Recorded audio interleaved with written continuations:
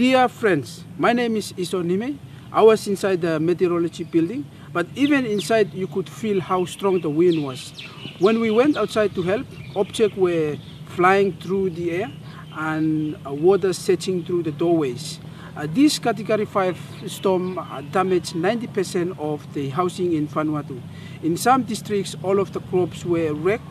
We've been working hard to rebuild, but we're working just as hard with people all around the world to make sure that this doesn't become a regular thing.